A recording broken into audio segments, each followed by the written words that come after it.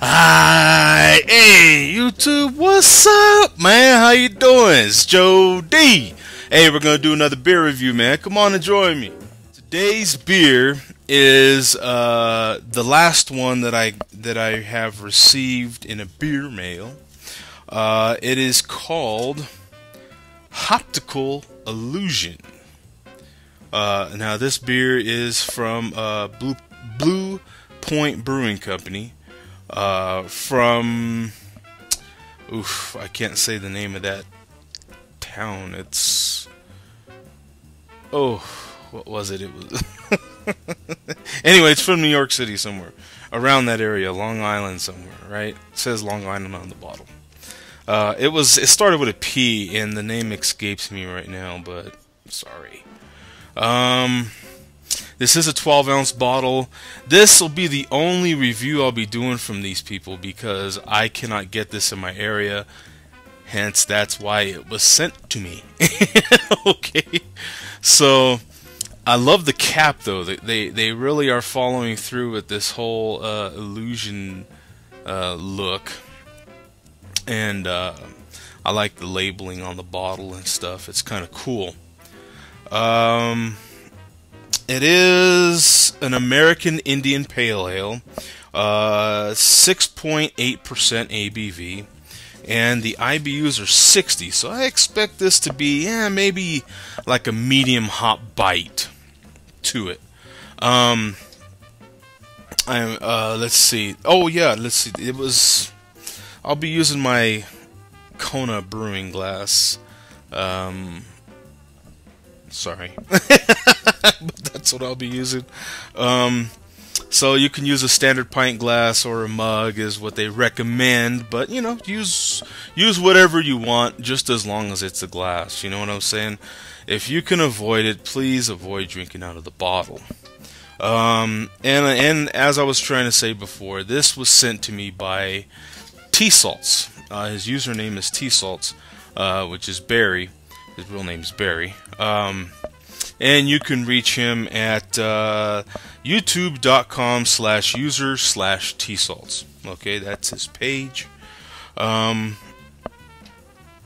know, the one big beef I have with Blue Point Brewing already is their website. Their website was driving me nuts. Okay, so hence I didn't do as much research as I could have, because you ever like gone to someone's YouTube page, and they've just got this music playing, and you can't stop the crap no matter what you do. You stop it, and then it keeps going again, and then it stops, and it drives you nuts.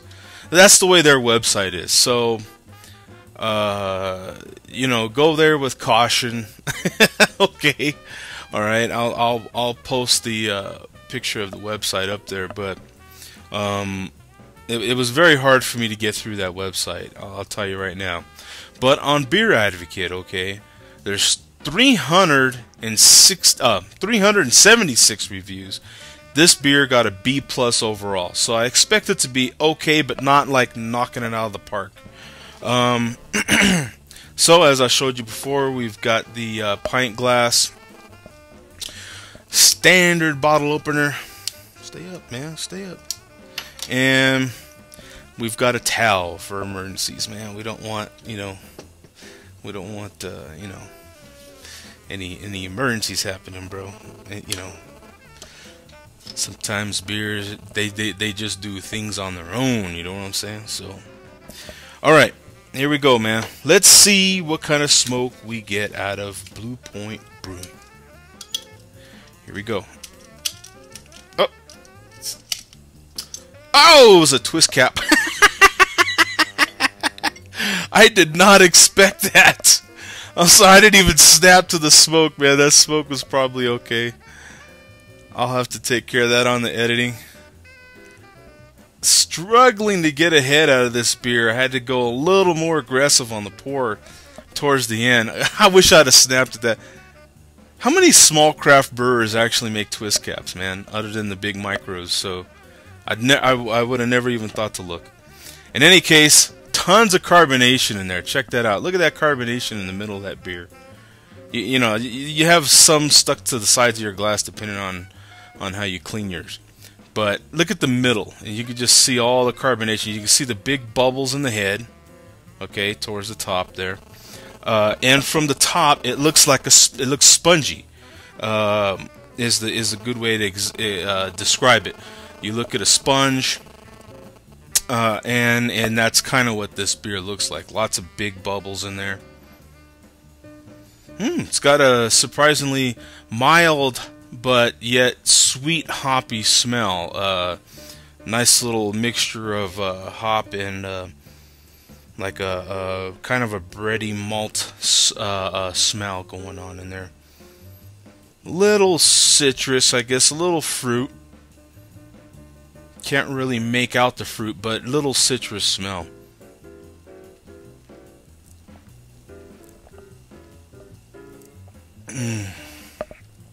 Oh, I didn't say. They do recommend this beer be served 45 to 50 degrees Fahrenheit. So, but as you can see there, it is a very clear beer.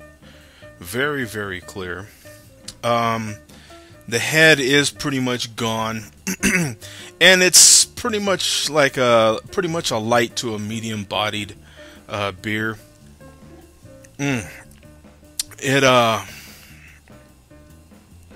It has a nice you know, it's not really that hoppy. For an IPA with 60 IBUs, you would expect it to have some bite, and it really doesn't. It's good. It's real smooth. You know, you could drink but if you end up liking this, I'm having a hard time with this because something that's called Hoptical illusion. You're expecting, you know, like, you know, some big bite out of this thing, and I'm not getting that. It's good. It's smooth. As I'm killing it, right? It's smooth, but I'm not getting that, like, I'm expecting. Now, I realize 60 is not a 90 or 80 or even 100. Some beers are 120, for Christ's sake. Okay, I realize that, but still, I was expecting a little bit more of a hot bite, and I'm not getting it. So, it's a little disappointing. So, I'm going to give it 1 thumb. But if I could give it half a thumb, I would, okay? I'm a little disappointed with this one. I just want to get that across to you. I'm not, even if I could buy this in my area, I don't know necessarily that I would. Just because, for me personally, when I'm ready for an IPA, I want an IPA with some bite. Now, if you are one of those that likes a milder IPA, still something with a little hot presence to it, but just you know, a milder one, this might be the one for you. So check it out. Let me know what you think. I'm giving this a 1 thumb, but if I give it half a thumb, I would. Okay, man. You guys check it out for yourself. Peace. We'll see you.